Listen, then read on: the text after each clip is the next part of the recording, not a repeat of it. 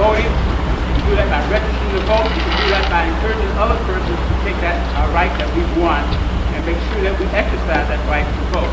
It's only by getting on the registration vote that we can begin being called in as jurors.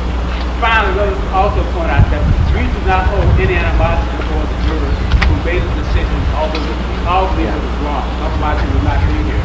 What we do hope is that future juries will search their hearts and conscience and not look at the color of the person, but look at the facts in a just manner and rule themselves accordingly. Thank you. Thank you. U.S. Department of Justice, 10th Street and Pennsylvania Avenue, Northwest, Washington, D.C. 20503. Dear Mrs. Davis, my purpose for writing this letter is to officially request the U.S. Justice Department to immediately investigate the racially motivated murder of my daughter, Amaryllis Denise Swannigan. Amaryllis was 14 years old of age at the time of her death.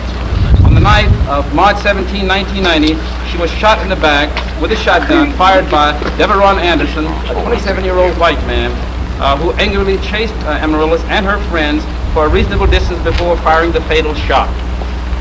Charges were filed against Anderson, including first-degree murder, and on Friday, October 5, 1990, an all-white jury acquitted him of all charges. The jury deliberated for only 2.5 days. There were informal reports of irregularities during the trial, such as non-official persons visiting the room, the deliberating room, and the jury having been selected in one day was all white, although African Americans were available to serve. The Tacoma African American community is outraged as a result of my daughter's murder and the verdict rendered by the jury. I feel very strongly that my daughter's civil rights were violated and justice was not served in this case. Therefore, I am seeking intervention on the part of the U.S. Department of Justice. I feel confident that your swift action and decisive move to investigate the circumstances surrounding my daughter's murder will serve as the beginning of whatever is required to ensure the civil rights of other African Americans in the Tacoma area will not be violated in the future. If further clarification and additional information is required concerning what I have described herein, please feel free to contact me. And she gives her number. I think this is a very emotional letter, and we feel sure that the Justice Department will answer this letter post-haste. Thank you. Thank you, Mr. Easton. We have a statement from the Tacoma Ministers Alliance, from the Black Collectors. Open to all of us. Otherwise, the next such innocent verdict headline might read, "White man found not guilty of killing your son, daughter, or your mother or father by an all-white jury." That's right. That's right. Another thing we can do is recognize that when we do not register to vote, we simultaneously register not to serve as jurors, and we hereby allow all-white juries and politicians to make critical decisions about our future. Still another avenue available to us for combating racism, recommitting ourselves to again fighting the battles we thought we had won before the Reagan Revolution. In a nutshell, we must become active in the black churches, urban league, etc.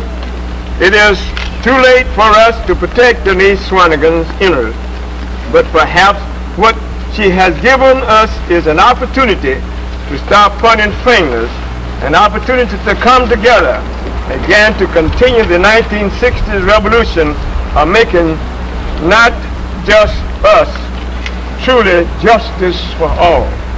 A final tribute to Denise Swannigan. Please join the NAACP, the Tacoma Urban League, the Tacoma Ministerial Alliance, the Tacoma Black Collective, and other organizations in protesting racism in Tacoma and Pierce County. And may I say, the prophet Micah said, "What does the Lord require thee, but to do justice and walk humbly?" He also said, "Let justice run down like a mighty stream."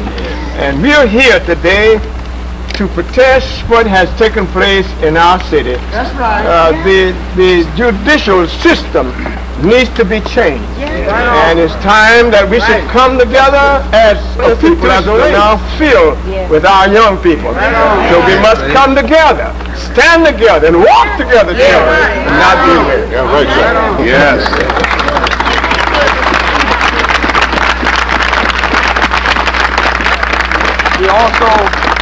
We also have with us the Bishop of the Washington jurisdiction of the Churches of God in Christ, Bishop Westbrook. Would you have remarks at this time?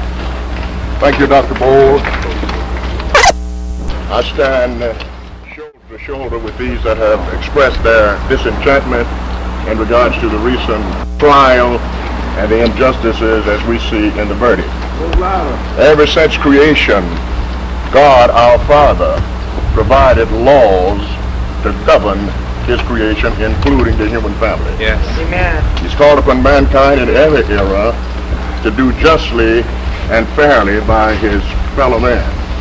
That was a time that was so deplorable and when justice was so exploited that he called upon his servant Amos and spoke to the judiciary system to prick their conscience by saying, let judgment run down like waters, and righteousness as a mighty stream.